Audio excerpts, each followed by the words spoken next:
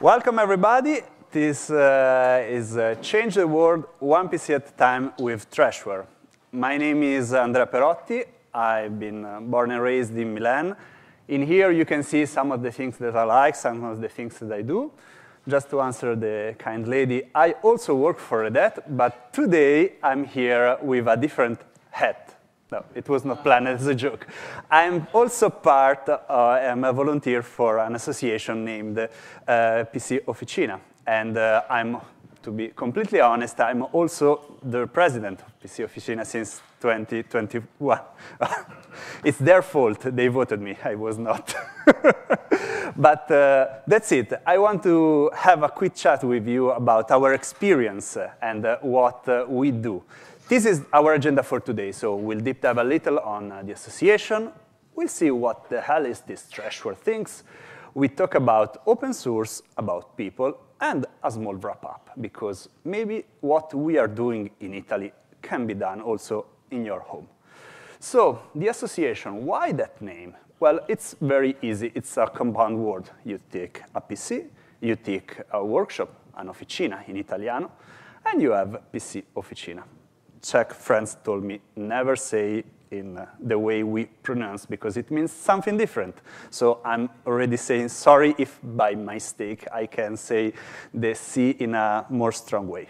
Just bear with me. So our idea is to create a similar experience to what passionate about bicycle have with cycle officina, cycle workshop. Basically, places where you can go if you need to just fix a little something on your bike, or maybe where you just want to hang out with others passionate about this. We want to replicate the same experience, but in the IT world. And we not only steal from them the name, but also the idea, the experience, because it was really great. And probably it's not the case that many of our associates are also heavy cycler. They love the bike. Hello, welcome. So, the formal part, what we are. We are an association for real. It's not just a bunch of people. We have an official tax ID, and we have a statute. And what are our goals as an association? Well, we want to, of course, promote the aggregation and the sharing of knowledge, like maybe you already do in the open source communities that you are part of. We sustain and support free and open source, of course, and we also want to promote the protection of the environment, the reduction of the waste, and especially of the electronic waste. We want to increase the awareness about the usage of the technology. We try to help fight the digital divide. And last but not least, we also want to support low-budget computing, because it's costly, and we may want to have everybody to have the opportunity to use a computer. Where are we based? We are based in Milan, Italy, northern part of Italy, and the association has been created in December 2011. So we have a good experience and a lot of time behind us. So, but what we do for real? First and foremost, we have our workshop, and we maintain it free and open to everybody. We open our doors one evening per week, almost every week, unless we have something maybe to do around like other activities that I'm going to show. In there, you can find the tools, some very lovely iFixit tools that the lady is showing, and you can find everything you may need to fix your computer, from very easy things like change some RAM to maybe start adjusting something more complicated. We offer technical support with a very peculiar point of view, not just for the user, but with the user. We are not a shop. We are not competing with a regular shop, but we'd like to offer the experience of learn from peers. So you came with a problem, Maybe you have already documented yourself on how to do that, but you are not confident. And the problem can be, I want to install Linux for the first time, to I have a power outage and now the system does not boot anymore. Let's see together. The point is together. There is no, this is the problem, see you next week. No way. You stay where your hardware stays. If you go away, we are not responsible.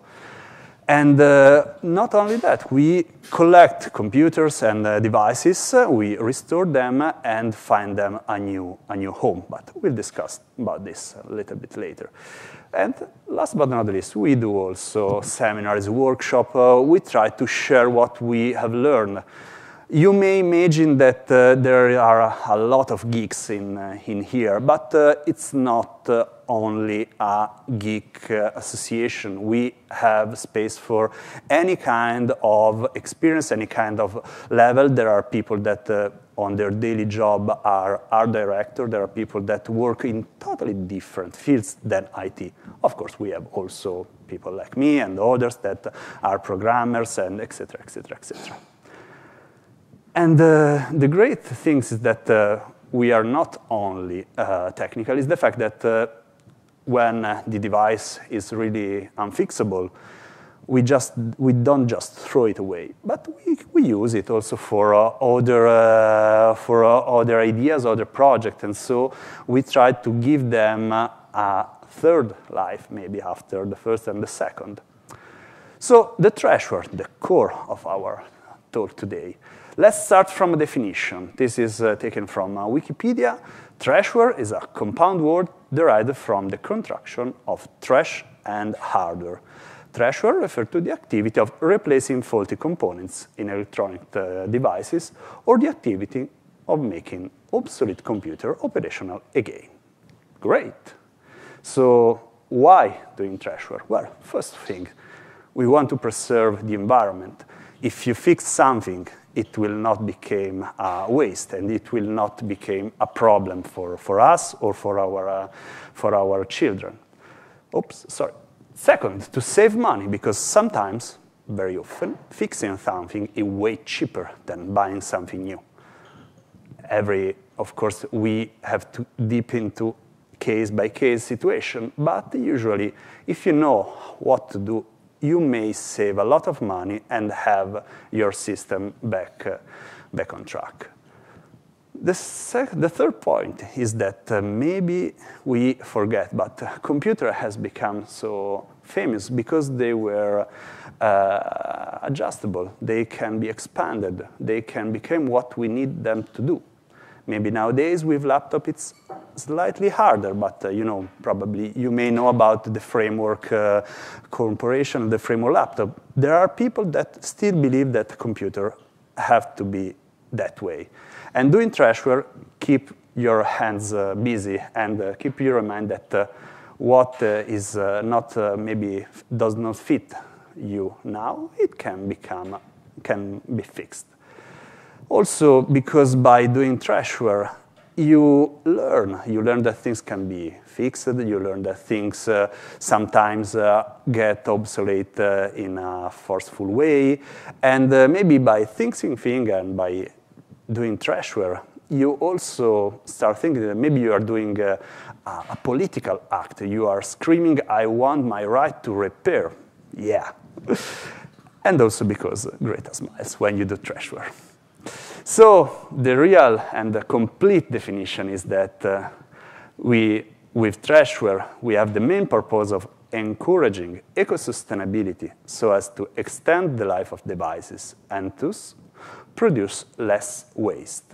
So the great things about doing trashware is that you can do for whatever of the reasons that we have just told before, and the other apply as well. You can do just because you are in need, or you can do that because you love that computer, that old Lenovo that has been with you for so many years. At the end, by using daily, you like it. You don't want to throw it away because it has been with you for so many years. And if you find a way to make it usable again and to continue to be with you, you are happier. So is Trashware the solution for every problem? Unfortunately, not. We have to take into account that the purpose of a device, it's what lead and define what will be his fate. So here in the association, we have started thinking about when old is too old, and we have identified this scenario. So when a computer is just a computer, works fine, and with small adjustment can continue to be a generalistic device, cool. You are still ready to work. But when we start seeing that maybe the device has some problem, like a laptop with a broken monitor, and maybe the monitor is not that cheap to be obtained, not to be changed. Or maybe we have some onboard motherboard with all components in a single motherboard, and the monitor, the video card does not work anymore. So all those situations start becoming limits. And when we face a limit, we have a challenge. So maybe that device does not fit the general purpose anymore. But we can find a new use case, a new usage for that. Like, for example, you may remind the netbook era. Very small screen, not so powerful device. Nowadays, they are not that great. But have you ever thought about who is find himself perfectly fine with dealing with small keyboards and small screen? Kids. Why not use those small computers for educational purpose? We have plenty of educational software that can run on normal or even not so powerful computer, and they can become educational tool for school and etc. So it's not important if it's not working as a generalistic computer anymore, but it's important to find a purpose for that device. And this has something that we have thought a lot about when old is really old. And we, in the association, has decided year after year about some changes in terms of what computer we cannot collect anymore. So the first bullet points are way self-explanatory. But in 2020, we realized that we were not facing an hardware problem, but a software problem. The 32 bits distribution were not available anymore, at least not the most common one, and especially not the one that we choose to use. So we decided that it was not good to have them anymore with us. But that doesn't mean that we were not having them anymore. We stopped to collect them. We still have all the other 32 bits that we have collected in the various years. And in 2022, the story repeated. We realized the fact that 4 gigs were not enough for the generalistic use case. And so we realized that it was not good for us to collect the DDR2 anymore. This is because we don't have so much space to collect all the hardware that we receive. So we also need to be careful about what device we accept. So right now, our target is that if a computer is dual-core, 64 bits, and has an i3 family CPU or something similar, and as a consequence, it has DDR3 RAM, yeah, that's good. We know we can make good use of that. Why this specification? The point is that it's not that we are picky, we don't like old stuff. The point is that our goal is to give them away. And in order to give the computer away, we need to be sure that they can be generalistic computers. So while we are pretty confident that probably Linux can run everywhere, Our goal is not to demonstrate that Linux can run everywhere. That's probably the retro computing goal. Our goal with Trashware is to make sure that devices can go anywhere. So what the average user do with a computer when he's not doing that with his smartphone? Probably most, all, some of those. But it's not only that. Sometimes we are all grown-up guys, and so we have to deal with traffic tickets, with the garbage taxes. We have maybe to book some medical visits, and so on. So all those needs have one point in common. They all need a browser. They all can be addressed with a browser. And what is the most important component that you need when you want to have a smooth browser experience? A lot and a lot of RAM. So we have decided to have standard in order to help us providing and setting up computer in such a way that they will last at least a couple of years. As an association, we are aware that those are maybe 10-year-old computer. So our goal is very realistic. We said if one of our computer can still work for 2 years, our goal is obtained. We are having success.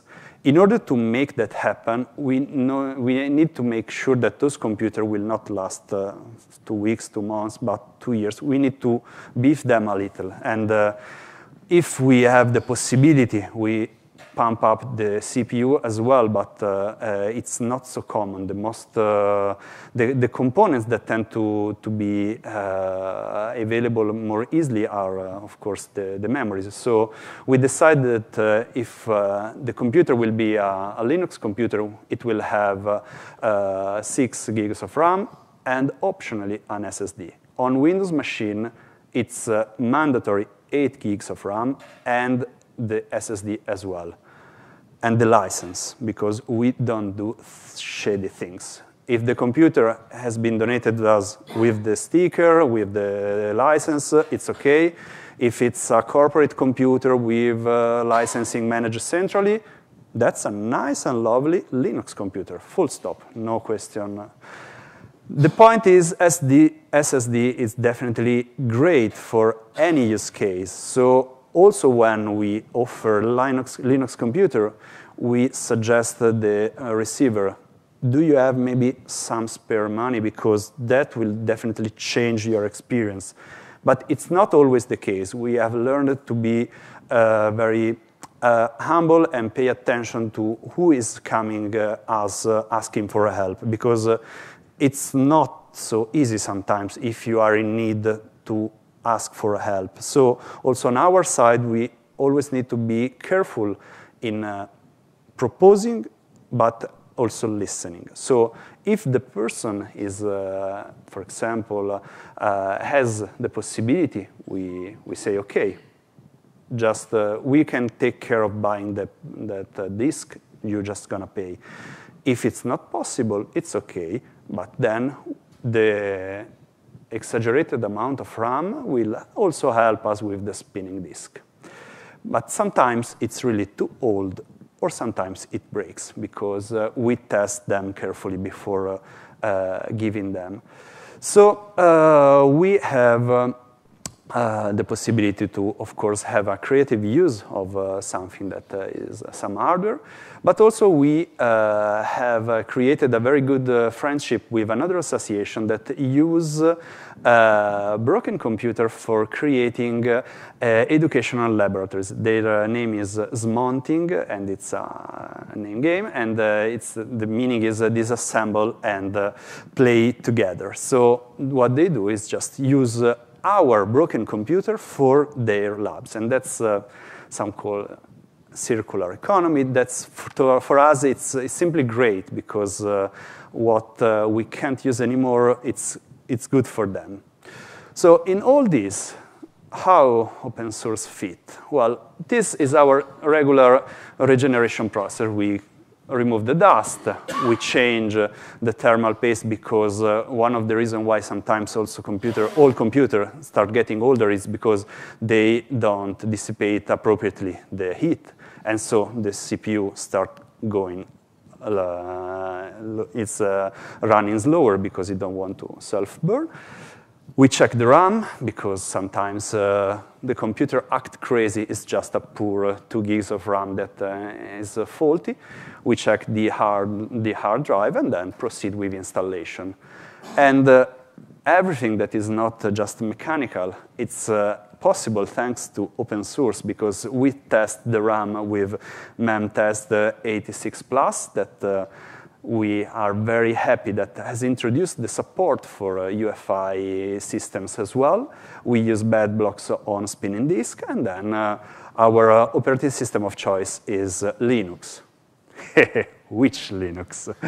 Well, it's a funny story. Basically, even before I was part of the association, everybody was installing his preferred distribution. Everybody has its own, but there was also the opportunity, to use computer that is not your own without data. So you test the most stripped down, the newest, whatever, a complete mess. The problem was that people were maybe looking for some help from us, and if there was no volunteer that has installed Puppy Linux, maybe nobody has no knowledge about Puppy. So we decided to do something in a more structured way. So what do we need? We need a visually pleasant distribution because end user that accept to use Linux, maybe he's not a techie guy. More often, it's if he's going to receive a second-hand computer, he may be one grandma that need just to check some emails for the health situation, etc., etc.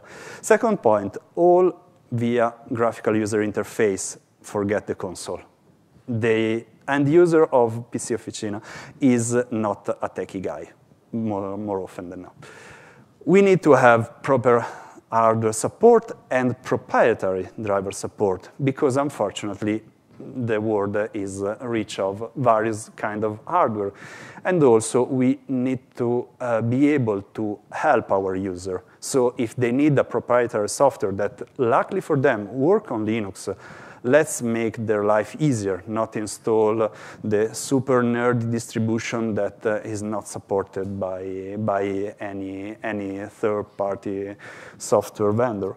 Of course, need to be lightweight because we are talking about 10-year-old computers. The most important things and what scares us most is the fact that more often than not, our computers are just fire and forget. We give them the computer and we never see again. So we have a huge responsibility in making sure that the user do what they need to do with the computer, the user do the updates that is not so common, and that those updates will not break the computer. So we prefer to have a long-term distribution, something that will give us assurance that the changes are not that disruptive, plus documentation. And we also accept opinionated choices, but respecting the freedom. So the winner is Linux Mint because it's based on Ubuntu, because don't force us with snaps, and because at the end of the day, it has a visually lovely experience, and it's coherent and does not just look like a dump from the upstream. So it's not my favorite and definitely not my distro of choice, but for our users, works fine. And that's enough. So I talk a lot about computers, but the core of the association are people.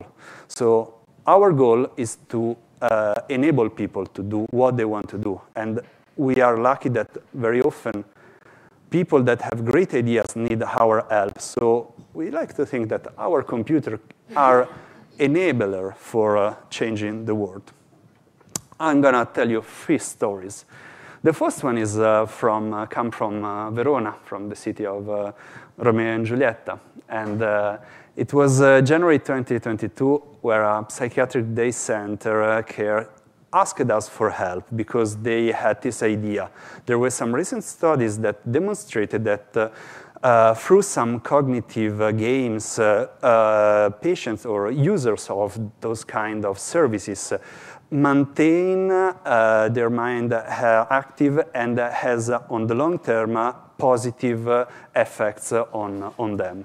But they were lacking hardware. They reached us out asking for help. We were absolutely happy. We provide them some desktop and some laptops. The great thing is that they came into Milan, so 170 kilometers with the entire community. So it was a great day for them because while the guys responsible for the daycare were dealing with computer, the rest of the group was visiting Milan, and they get back home not only happy with good memories about the dome, but also with the computers that worked fine. We recently have feedback, and they were still working, using them, and they were happy. Second story, it's always from the east part of Italy. This time it's Venezia. I don't need to introduce the city. And this time was a group of lawyers. They were looking for create a right spot. They were looking for a way to offer legal help, orientation desk, especially for immigrants, but not only limited to that. Great idea, zero budget, need for help. They asked for some laptops in order to be able to remove them because it was a shared space.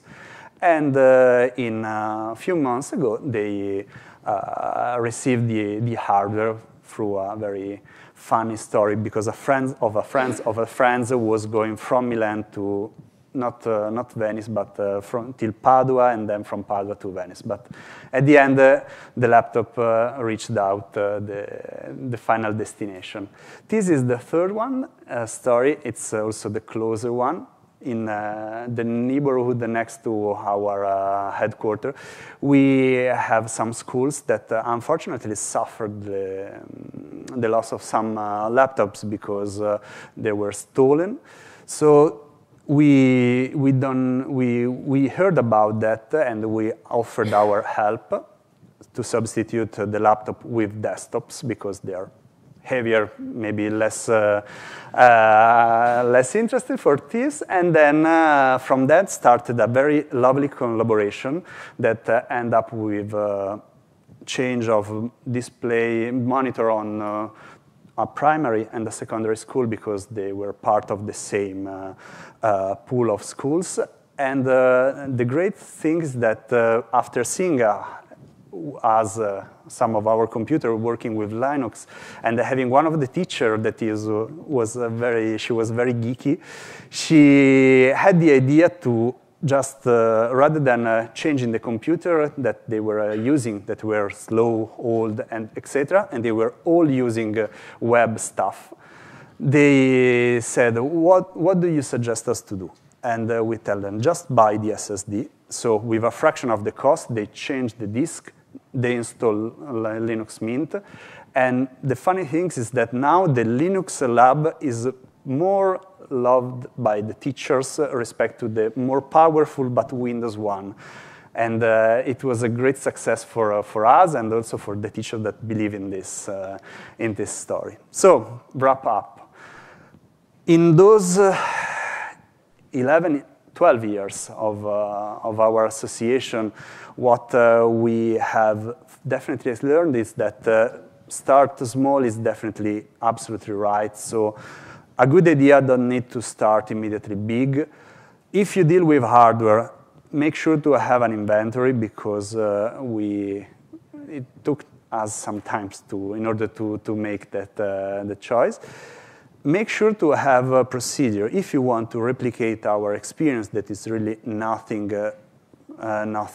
special, but everybody can start doing that. Make sure to have procedure because when people start learning that there is the possibility to do some volunteering with computers, may find that interesting, and so you want to tell them not just by word, but hey, we do things this way, and they have a reference, and make sure to be legal because you don't want to be stopped by the law because you are taking short path. And also make sure to be a legal entity because if you want to receive hardware from companies, it's realistic that probably they can just throw away their hardware to Mr. Nobody. They need to have something that can track down the fact that one item that was part of the corporation, now it has been given to another entity, another legal entity. Be pragmatic.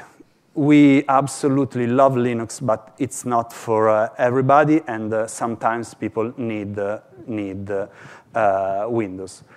And keep in mind that if you start and if you decide to do something like this, you are doing volunteering, so it's not the technology for technology's sake, but it's the people that are your focus. So be ready to listen, be ready to focus on the person. Technology is just a way to help them and have fun. So this is some of us, and now I'm open for your question. Yes? I mean, choosing a distribution sounds interesting, but it's kind of not. The interesting question is, what desktop are you on? That's good. That's good. So the question is, choosing a distribution is not that interesting, but the real topic is what desktop environment. We have chosen XFCE because it sounds and it works in a very classic way, so also Windows users may find themselves comfortable with, but it's lightweight and it works fine. Also, the way Linux Mint package them, it's good for our end users.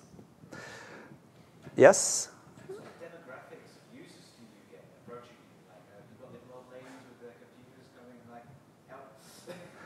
Can you repeat? Because I haven't heard. What demographics do you have? Like, are you getting little old ladies coming in with their ancient age computers that are going, stop working anywhere?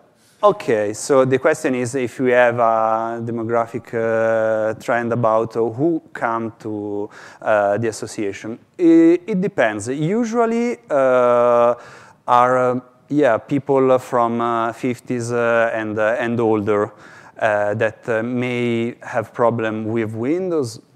And we also support that. But we also have some very curious Linux users, and not only among the younger. And they start using that for various reasons, because they're curious because of political behavior. I'm against the system, I use Linux. And various kinds. And it's funny. It's always funny to be open to the people, because you find an entire kind of people. There was another question, yeah? Do you see this being sort of sustainable in the future, or maybe even scalable in the future, given that the current trend in technology is to make things smaller and more difficult to customize and more difficult to do something with on your own? Because even the right to repair has become very contentious all around the world, basically. Okay, so the question is if the activity of the association can be sustainable on the long term, given the fact that the industry is constantly putting all things in one single device, so the possibility to change pieces is reducing. That's absolutely a good question. We hope to be able to continue to do so. What we can try to do and what we are doing is to advertise and to make people aware that when they buy a computer, it's not just the cost or the performance the only point, but also paying attention to how repairable it is. So I've already mentioned in the past, I fixed the company that do and they offer various services. So we have been given one of their tools with full of screws, etc.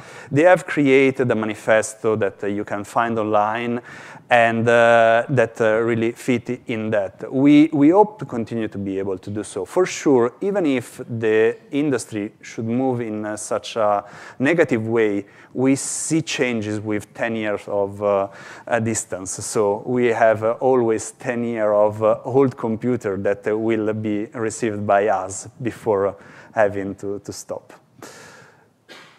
Okay, last question, then we have to go. I wanted to ask about the cognitive games that you mentioned. Are there any open source games like that available with some sound science behind them? Because even the commercial solutions are a bit problematic. So have you decided that those bear better results than, say, learning foreign languages or playing chess? Oh, it was not our choice. We have just been informed that the use case by the daycare center was also to use those cognitive games. We really have we haven't not even seen those. We just delivered them computer with an operating system. Thank you very much, guys.